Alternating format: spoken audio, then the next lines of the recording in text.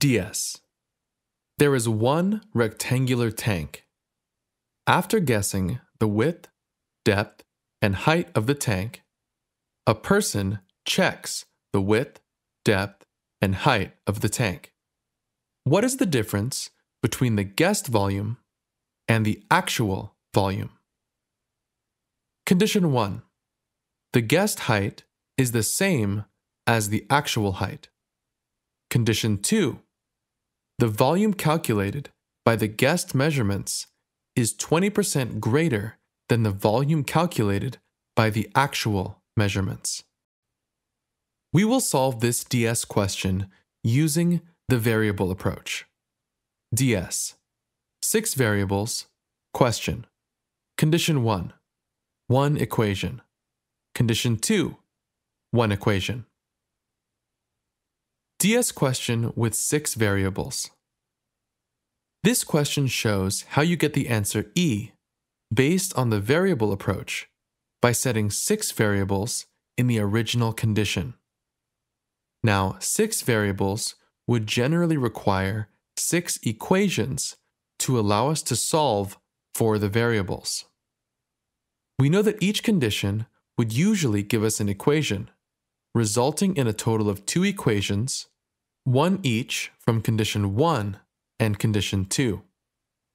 However, since we need 6 equations to match the number of variables and equations in the original condition, the unequal number of equations and variables should logically give us an answer E. Let's apply the 3 steps suggested previously.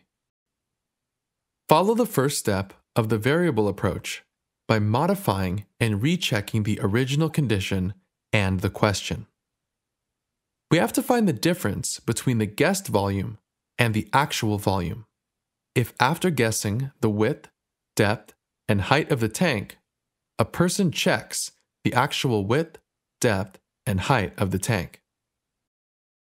Let's take the guessed dimensions to be W1, D1, and H1, and the actual dimensions to be W2, D2, and H2. We have to find the absolute value of W1, D1, H1 minus W2, D2, H2.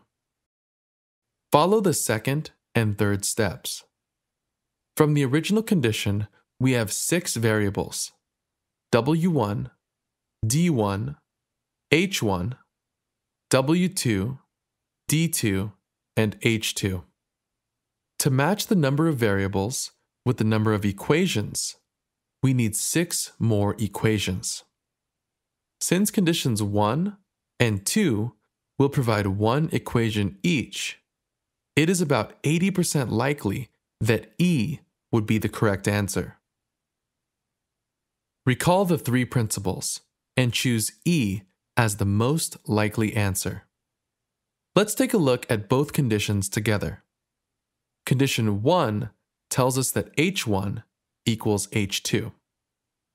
Condition 2 tells us that W1, D1, H1 equals W2, D2, H2, plus 20% times W2, D2, H2, which simplifies to W1, D1, H1, which equals W2, D2, H2, plus 0.2 times W2, D2, H2, or W1, D1, H1 equals 1.2 times W2, D2, H2.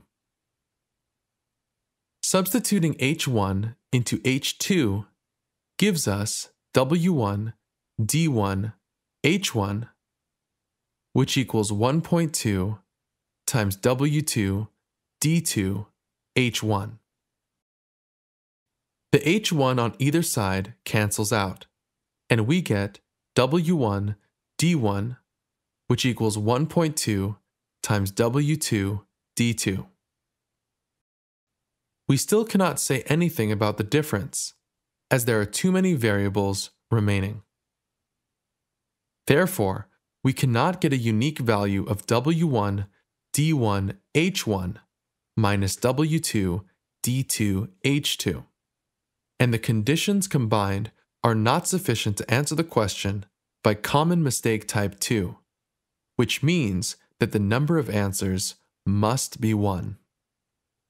On the actual exam, you can just pick E as the answer. Save time for another question. Both conditions 1 and 2 together are not sufficient. So, E is the correct answer.